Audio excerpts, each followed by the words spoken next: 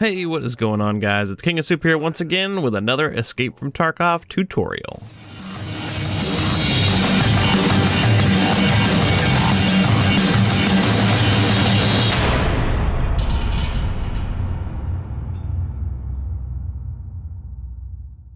In this tutorial, we're going to be further exploring the Hatchet. What is the Hatchet, how to get it, and how to properly execute Hatchet kills.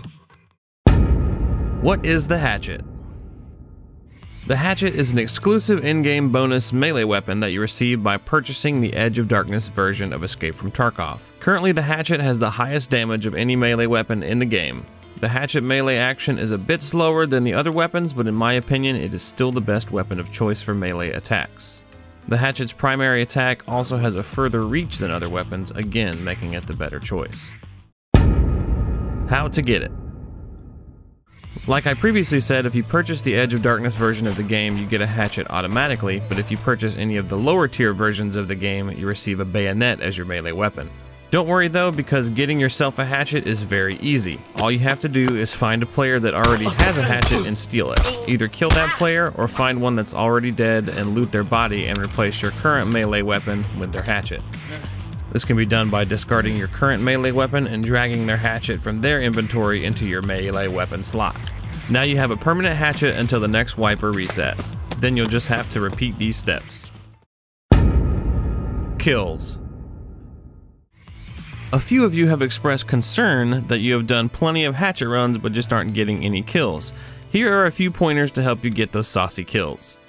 The Hatchet is a fantastic close quarters weapon, and you need to keep this in mind when trying to get your kills. Your targets need to be close. You know, running out in the open towards a target that sees you is a good way to get yourself killed. The best plan is to sneak around and get into close quarters with them by using bushes, objects, and shadows for cover. Also, ducking behind some cover and waiting for someone to come by works too. I like to use my mouse wheel and scroll down. This changes the speed at which you walk and actually makes you very quiet and almost silent. To the scavs, on the other hand, you're completely silent. Actually, check out this example of how quiet you actually are. We should COD rush him, I think, is the strat here, right? Because he'll go downstairs, he won't jump off, I don't think. Correct. And there's probably one more. There's no way out, right? Yeah. He was looking over. I can't see him. I see him looking at me. I can't see him, so. I can't either. We just need to kid him and then get the gun. There's probably two. I'm gonna try and. Oh, dude, I like it. The surf strat. Woo! Okay. I've never done this. This is like this the is most awesome. retarded thing I've ever done. I'm gonna sneak. Okay. I can't wait to get shot in the ass.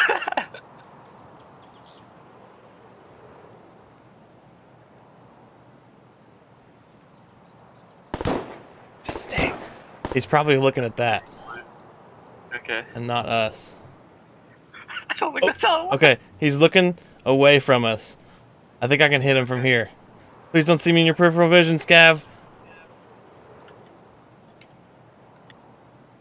There's two up there. Okay. Wait. Oh no! Alright, I'll get the other one. Alright, wait. Let's just go behind him. Yeah, we're gonna have to go behind him. Alright, whack him and then whack the other one quick. This is what we're gonna have to do, right? This is so dumb. I got this one ready. No. Alright, on three, I'm gonna rush the other one. 1, okay. 2, 3. Oh, there's three! There's three! Oh, you got me! You're hitting me! Oh! We did it! We did it! They're all dead! They're all dead! You keep whacking! Oh my gosh, I can't believe we did that! Once you are in striking range, the next thing to consider is where to aim your Hatchet. You are looking for that one-hit kill. The face and head are the best places to land your blows. Keep in mind that the Hatchet does a swinging motion, so you're going to need to aim a bit higher than you would think in order to hit the head. Now this all depends on whether your target is wearing a helmet or armor. Lots of players don't use helmets and armor, so the head is always going to be your target. But recently, these players have started using them because the Escape from Tarkov developers have introduced cheaper helmets and armor. Keep in mind that if a player has a helmet, then they probably have chest armor as well. If a player has a helmet or armor, then it may take more than a few hits to kill them.